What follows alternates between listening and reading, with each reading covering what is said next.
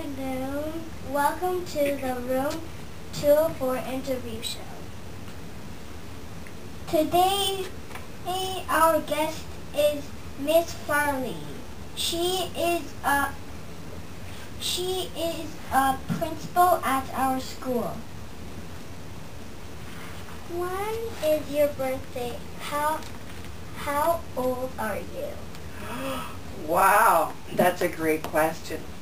My birthday is in a month that only has 3 letters. So my birthday is on May 31st, 1965.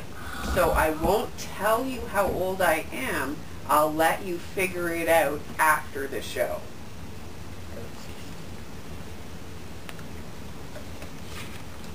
When you were a children, what was your favorite thing to do at school? Why? So I think much like the same as you guys, I loved recess, I loved art class, and I loved playing on the big hill in my yard. But in terms of schoolwork, I loved to write and I loved to read. When you were a child, what did you want to be when you grew up? What? So I did not think I would be a principal. I wanted actually to be a farmer. I wanted to have my own farm, and I wanted to have 10 children of my very own who would work that farm for me. Did not turn out to be. Why did you become a principal?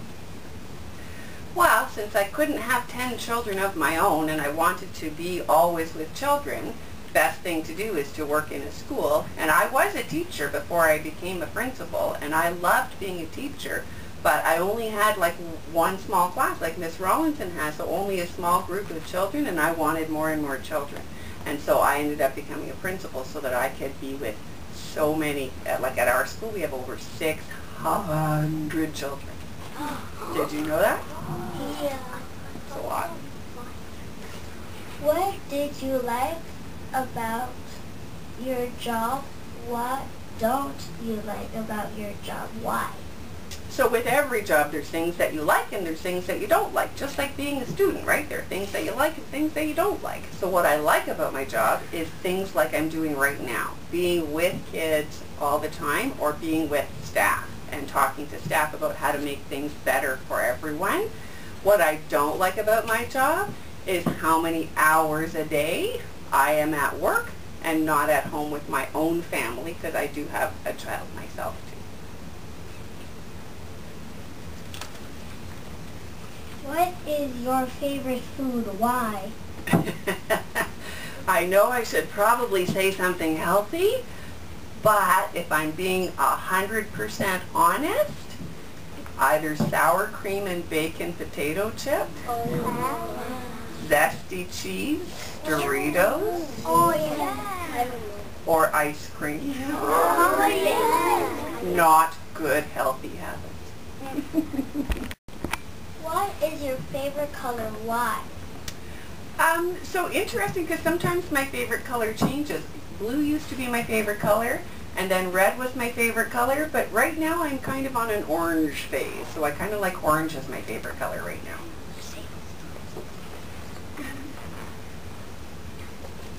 What is your favorite song or band? Why? Wow, that's a good question. That's not one that kids usually ask me. So Mrs. Farley really doesn't like a whole lot of music.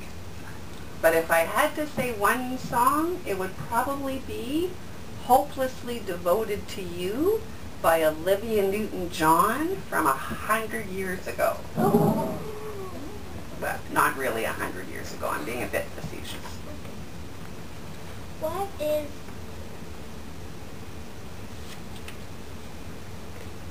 is your favorite children's book? Why?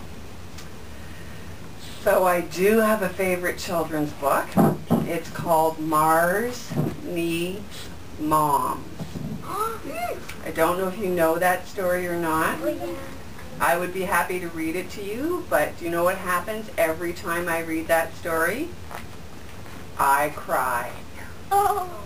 Because it's a little bit sad. It turns out good in the end, but it's a little bit sad in the middle, and I cry. But I like books that evoke emotions. If you had $1 million, what would you do? Why? Well, as you know, Mrs. Farley is getting older in her years, and I can retire in 5 years. But if I won $1 million, I might be able to retire early and then not have to do all of those hours, but still come and volunteer in a school so I could still do all the things that I love to do without having to do all the things I don't love to do. What is your favorite city? Why? I would say Toronto. Toronto is my favorite city because it is the most multicultural city in the entire world, meaning we have people here from more countries than any other city. And for Mrs. Farley, I love the variety. I love how exciting it is to meet people from new places who have new ideas. What is your favorite children's movie? Why?